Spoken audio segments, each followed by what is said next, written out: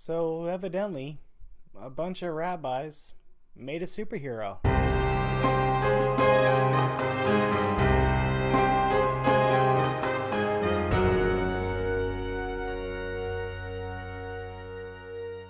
Welcome back, Sidekicks. Max Reed here. This week, our hero highlight is going to be on one Rory Regan. Regan. I think it's Regan. I'll stick with that. But you might know him better as DC Comics Ragman from Gotham City. So a little bit of history.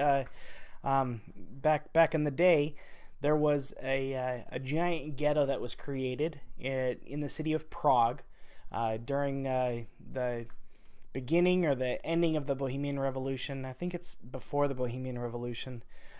Don't quite remember, but what I do know is that that all the Jews were forced into this ghetto in this walled city, and the rabbis got together and they created a golem, and this is a historical story. Lots of evidence to support the possibility of them creating this golem, at least in their folklore. A lot of stories about the golem. But one thing that about the golem that they couldn't handle him. He was too powerful. They couldn't control him. They were worried, and so according to DC Comics, they had another avenue. They created what was known as the Ragman, and the Ragman was a tool for justice to keep the Jewish people safe. Now, fast forward a lot of years, Gotham City has a couple of Jewish people living in it. One of them, his name is Rory Regan, and his father, and he run a thrift store called Rags and Tattles. That sounds, Rags and Tattles maybe? And what happens is some drug guys come in and they say, hey, we're going to use your store as a front for drug running. They didn't like that, so they decided to instead refuse, and so they both got beat. The father was killed, and Rory ended up in the hospital. They thought he was dead as well, but he was saved by a local homeless man, a friend. So after he recovers from the hospital, he comes out, and he goes back to the shop, and the drug people have taken over the shop. Posing as an aunt and uncle for Rory. And so he sneaks in and gets a costume that was sitting in a box in there. It turns out this costume was the Ragman costume. And the Ragman costume has had some retcons over the years, but the most recent incarnation, I believe, is that it is actually every single patch on this costume. It's just a whole bunch of patches sewn together. Is that they're actually the captured souls of the condemned, and that the Ragman, as told to Rory by a rabbi friend that he has, is that the Ragman has always been a tool for justice, and that when he goes and defeats bad guys, he sucks in their soul, and it becomes a new patch on the costume. And so it's a clever backstory. It's got a lot of good history to it. But something that does happen though is that that now there's a guy running around stealing people's souls, and there's someone else in Gotham City who probably doesn't like that very much.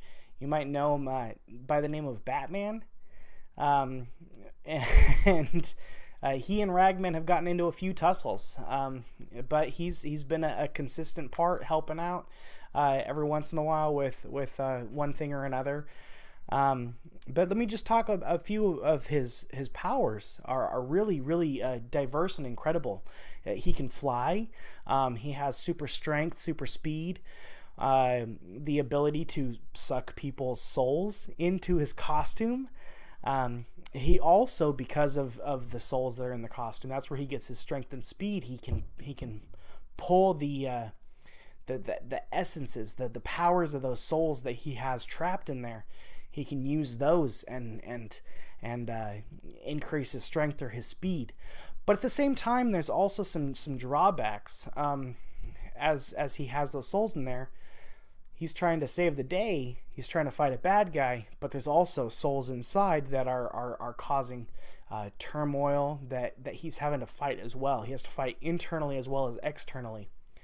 Now, some other things that I found some really good correlations between him and Spawn. Also, Venom, Spider-Man's Venom, and the reason why is because several things. One is that his costume has a few other abilities outside of the super strength and speed and the whole soul catching stuff. He can actually transform it into other shapes. He can utilize it to create weapons, blades come out of the material. It's really complex what he can do, and we've seen that they've actually utilized him in more capacities in recent years. He actually became a member of the Sentinels of Magic, as well as the group Shadow Pact. So those he's been part of that group and utilized more readily, as well as many times he's teamed up with Batman or with Batman's cohorts to try to keep Gotham, nice and cleaned up. But of course, there's going to be those inner turmoils. He's killing people. He's sucking souls. That's something that Batman's not necessarily going to be on board with. So we'll see how this plays out in the future. I have not yet read any of the, as you guys may know, I have not yet read any of the new 52, any of the DC Comics past the most recent retcon or the soft reboot, if you will. So I'm still, working my way to that. We'll get to that. We're going to have lots of stuff. So we'll see what happens in the future with Ragman. All in all, great character. I like to see the dynamic, and I'm hoping that we see more of him. As always, like, comment, subscribe, share this video. Tell me what you think in the comments. Do you think that he is a good hero or more of an anti-hero, or is he actually a villain that we just put up with? We'll see what happens. Thanks. I'll catch you guys later.